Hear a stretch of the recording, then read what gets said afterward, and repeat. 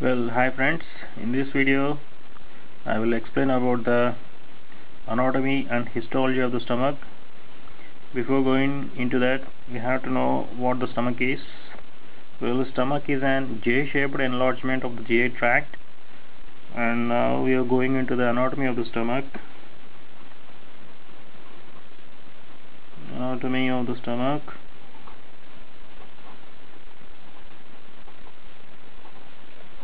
If we come across the anatomy, the stomach is divided into 4 parts, which are named as, first one is cardia, and the second one is fundus, and the third one is body, and finally the fourth one is pylorus. These are the 4 divisions of the stomach. Well, let us have a clear image of the stomach.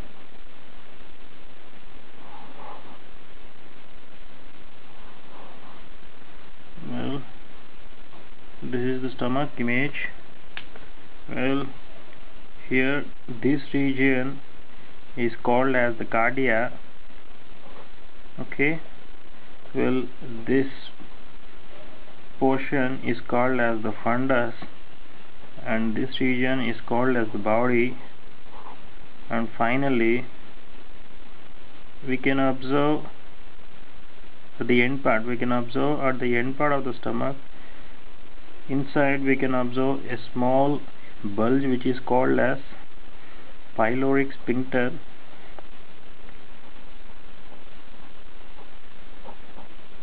Okay. Well, before going into that, we have to know a little bit information about the pylorus. This pylorus is again divided into 2 parts. First one is pyloric antrum and pyloric canal. Right, here we go. Well, after the pyloric sphincter, this region is termed as the pylorus. Okay, this part, this triangular part which is present at the edge of the stomach, is called as the pyloric antrum.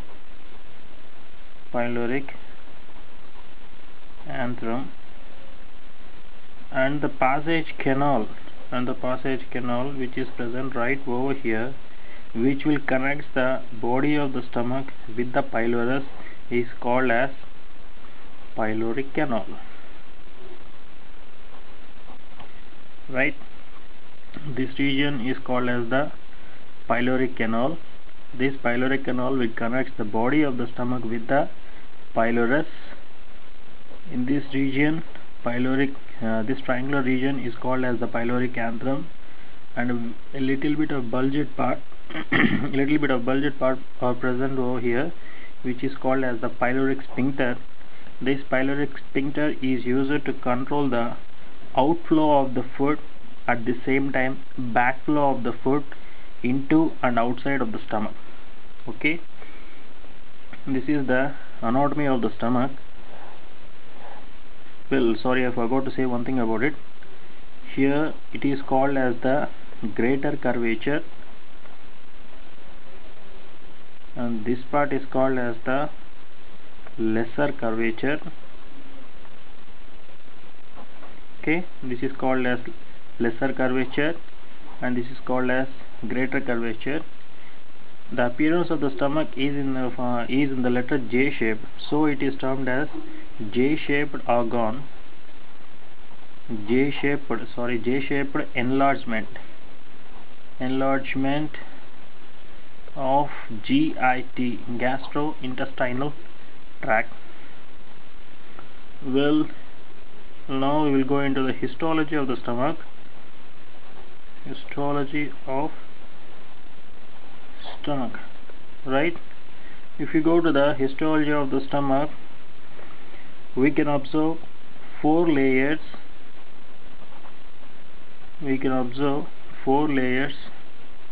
Here the first layer is called as mucosa, and the second layer is called as submucosa, and the third layer is called as muscularis, and the fourth layer is called as serosa. Well, among these four, the mucosa is again divided into three types, and the muscularis is also divided into three subtypes. If we go to the mucosa, this mucosa is again divided into three types. Among that, the first one is epithelial layer,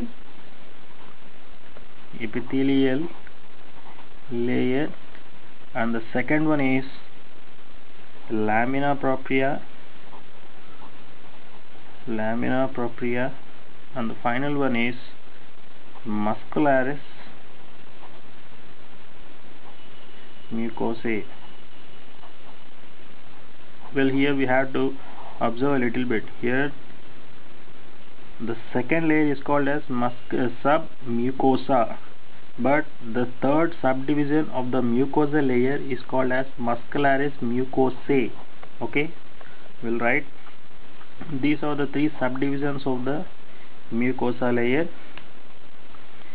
Well, if you go to the second one, submucosa, it is formed by means of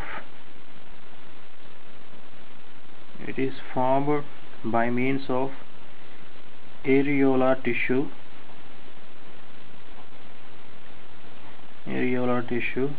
and if we go to the third one, which is called as muscularis, here we can observe three kinds of muscle layers. Among that, the first one is longitudinal, and the second one is circular, and the final one is oblique. Well, these three layers is from the position outside to inside. The longitudinal layer is the outside layer, the circular layer is the middle one, and the deepest layer is called as the oblique muscle layers. Well, these three layers are made up of smooth muscle. That's why they are in involuntary control.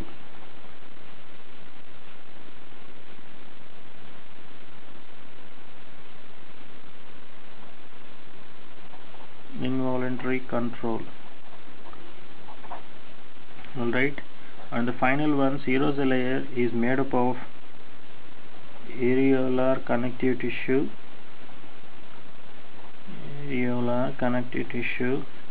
with simple squamous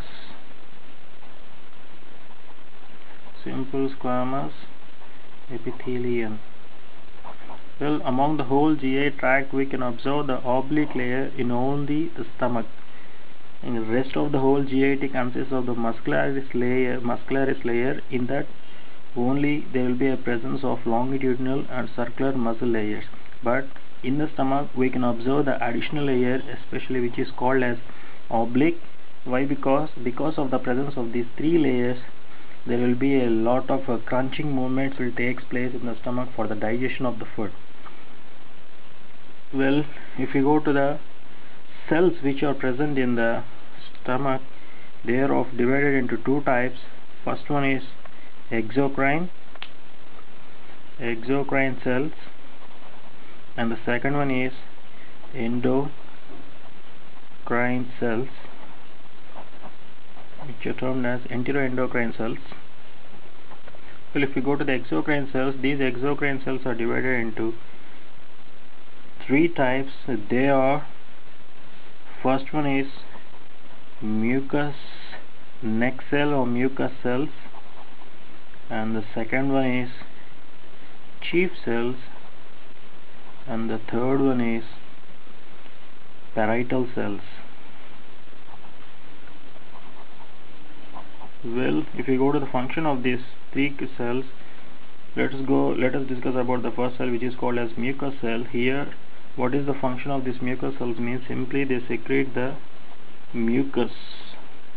And if you go to the chief cells, they will secrete the enzymes called as pepsinogen and gastric lipase.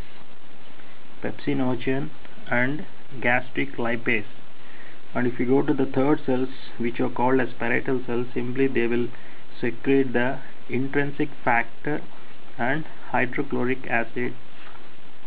What is the function of this intrinsic factor? Means it is useful for the absorption of vitamin B12.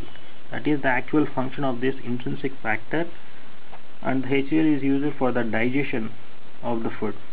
And if you come across to the endocrine cells, these endocrine cells will release the hormone. Among these G cells are present. Well, these G cells will release the hormone called as gastrin.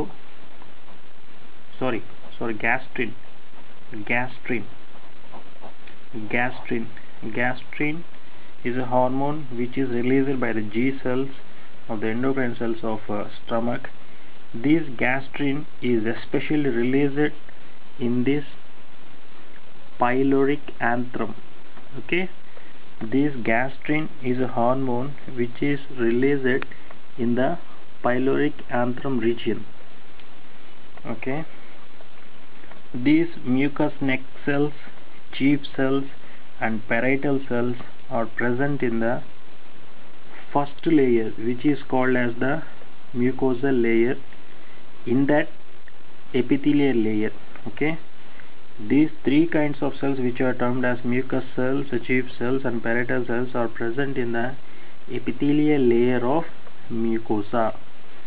Okay, in the second layer, which is termed as lamina propria, here blood vessels and lymphatic vessels will be present. Blood and lymphatic vessels are present, which are extended towards the submucosa. Here in the muscularis mucosae, there will be a presence of smooth muscle. And if you go to the muscularis, here we can observe three kinds of layers, which are called as longitudinal, circular and oblique. These three layers will give a definite good shape, at the same time useful for the complete grinding movements, nothing but mechanical movement of the stomach, and it is useful for the digestion of food particles which are present in the stomach. And finally, the last layer, which is called as serosa, here there will be a presence of two kinds of layers, which is called as areolar connective tissue layer and simple squamous epithelial layer. These two are combined to form the serosal layer. These two kinds of cells are combined to form the serosal layer. Okay, this is all about the anatomy and histology of the stomach. Well, here we can observe the image of the stomach. Here I am trying to zoom it to notify the parts of the stomach. Here in the anatomy we can find four parts: cardia, fundus, body and pylorus. Well, the pylorus is divided into two parts, which are termed as pyloric antrum and pyloric canal. It is in J-shaped enlargement of GIT. Here we can observe the image of the stomach, where the cardia, fundus, body and the pylorus are present. We can observe right over here. Here we can observe the greater curvature, and here we can observe the lesser curvature. Okay, this region is called as pylorus. Here we can observe two things, which are called as pyloric sphincters. Okay, these two are the pyloric sphincters, and this region is called as pyloric antrum. And if you go to the histology of the stomach, here we can find four layers: mucosa, submucosa, muscularis and serosa. Mucosa is divided into three layers. They are called as epithelial layer, lamina propria, muscularis mucosae, and submucosa consists of areolar tissue, and muscularis consists of longitudinal, circular and oblique muscle layers, and serosa consists of areolar connective tissue plus simple squamous epithelium. Well, these three layers, which are these three muscle layers, are formed by means of smooth muscle, so they are in involuntary control.